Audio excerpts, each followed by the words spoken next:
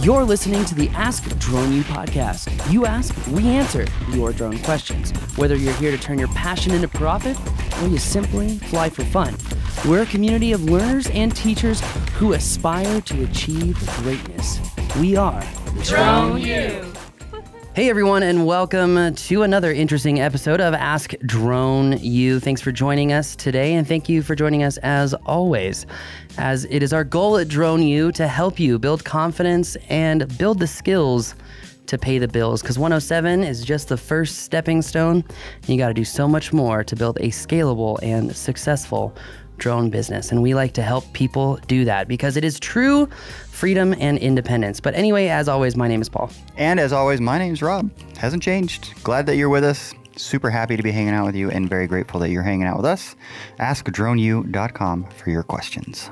I know we've been limited on bombshells, Rob, but one bombshell is that we just met a guy on the field named Bob, and the callers today, his name is Rob, and you're Rob.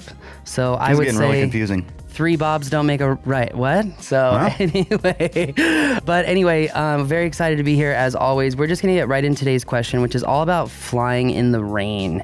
And what happens if you are flying and then it starts to rain? What do you do to take care of your drone to make sure that you don't have further damage to that aircraft? And also we're going to go over some things to look for if it is kind of on the precipice of raining. There is a very important indicator that you should be aware of to ensure that you're gonna have a safe flight. And no, I'm not talking about the battery test or the third rule of takeoff.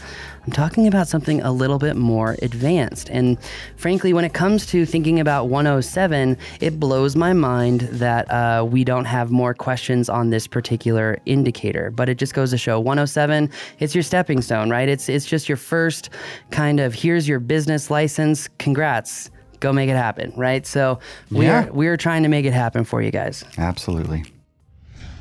Hello, Paul and Rob. My name's Rob also from LaFouche Drone Services. I got a question. This happened to me the other day, and I don't remember hearing about this in any previous podcasts.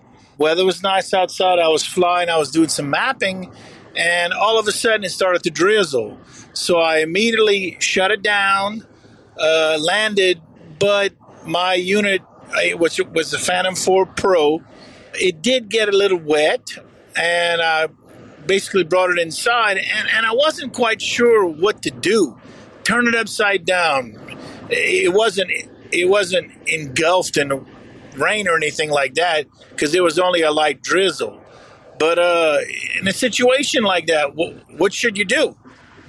Appreciate the podcast. Really good information there. Thanks, fellas. Appreciate you, Rob. And thank you for taking the time to go to AskDroneU.com and ask your question. As is often the case, I think certainly Paul can answer that question, or we can answer the question about what to do, but maybe go a little deeper on some of the issues surrounding rain and flying in the rain and predicting rain and all that kind of stuff.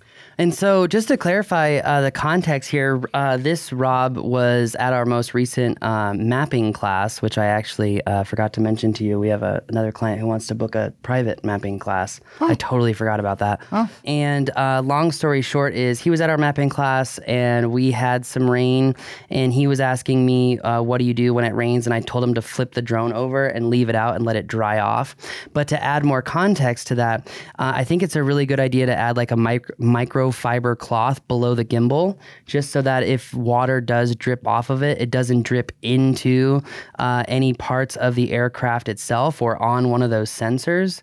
And so when it comes to, if you do end up flying in those conditions, you do want to bring the aircraft down. I recommend wiping it off. You got to be really careful though to not, spread the water into areas that may cause further damage, which is why we say, turn the drone over, and that way if water does come, it's falling out of the drone. But, with the Phantom in his particular case in that gimbal, I think it's a good idea to add that microfiber cloth below the gimbal. Sure. What about the air spray? So the air spray, I'm not really sure would help in this particular context. The blowing the air through the motors and the gimbal motors is really more for dust, right, and dirt, not really for water per se. I would be hesitant to recommend anyone do that. For fear of blowing water further up into it or something? Yeah. Okay.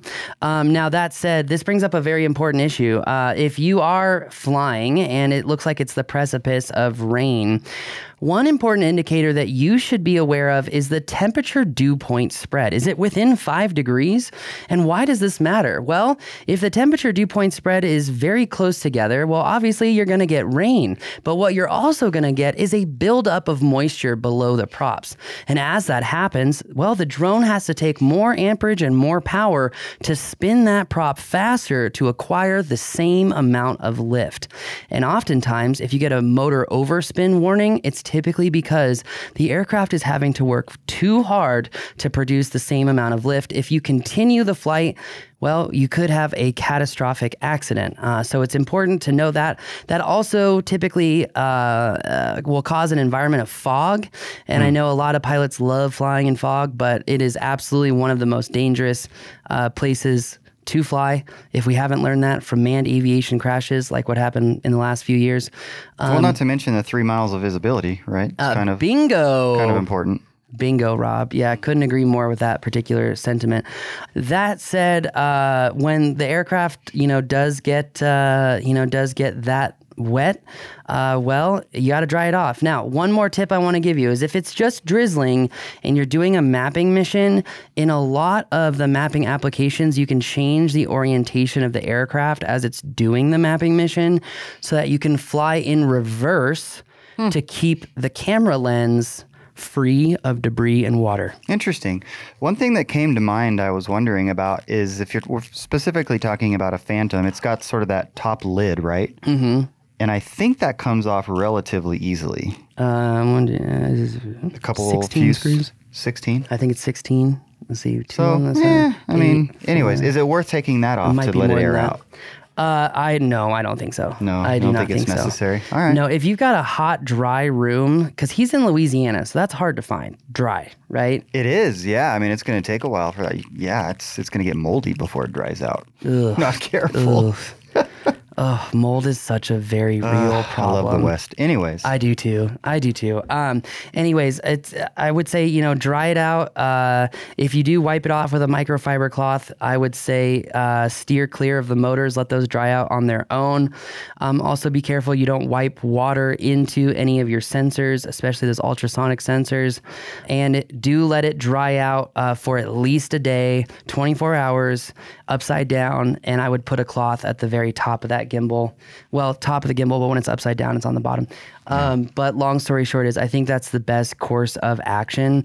But this brings up a really important point because like the M200, M210, those are like all IP, I think 46, I don't know if that's correct, IP 46 rated for weather. And I have to say, I've seen Phantoms perform way better in inclement weather. So it's a bulletproof aircraft. DJI built their entire brand on that thing. And, people need to remember that as to why it's so successful. So anyway, goes back to, Bob over here. There'd be a lot better photos on a nice large sensor, with adjustable aperture and 4K 60 video. But hey, you do you, right? That's exactly right. That's us creatives. We are all different. And you know what? The more the merrier. And honestly, the more unique we are, fantastic. Everyone's got a different style. And I like absolutely. It. And he seemed pretty confident in his perspective, which I think is awesome. Yeah. But obviously, he's willing to learn. He's out there learning every day. 100%. And at the end of the day, if you're getting paid for your work and you continue to get paid for your work, then your system's working, at least whatever iteration of that system that you have. So yeah, can always be better. That's right. But nonetheless. That's right. Thank you again for joining us today on this very short show. And Rob, thanks again for joining us here at Flight Mastery and at Mapping Class. Quick reminder that we are going to have an experience training in November, the first 2 weeks of November. And if you want to spend some time hanging out with us and you want to learn and you want to be, kind of thrown in the tank and complete a drone job and have to actually present those deliverables and materials before you leave, be graded on it, I think it's going to be one of those trainings that you absolutely do not want to miss. So it's going up on the website here shortly, but this is kind of like our mini fly-in. A lot of people have asked me for this and we're finally doing it, so. Yeah. What's that? Well, the experience training as a mini fly-in, I'd call it a lot more than that, than a me mini too. fly-in. That's why I made that sound. Yeah. But it's going to be awesome. Well, for those of us, for those people who know us, I'm just trying to kind of give them a comparable. Got it. Like a sense of what to expect from the week. Yeah, it's like a mini fly-in, except you never leave the site because you're staying on site, and you're going through multiple days of training before being tested, and then you're being graded on your tests. And then we're having Kara teach her sales and autonomy class to easily scale your business in person for 2 days. And you can actually attend that class separate of the experience training. And I have to say, ladies and gentlemen, she is so brilliant. She is unbelievably brilliant. And these systems are a game changer, doesn't really illustrate. It's a paradigm shift in the convenience of running your company. Yeah. I'm doing what she's teaching. Like I'm doing it because it's so good. I'm excited to sit through it. Yeah, frankly. Seriously. So you won't want to miss that. Check those out on our events page. They will be up shortly. But that's going to do it for us today. My name is Paul. I'm Rob. This is Ask Drone U.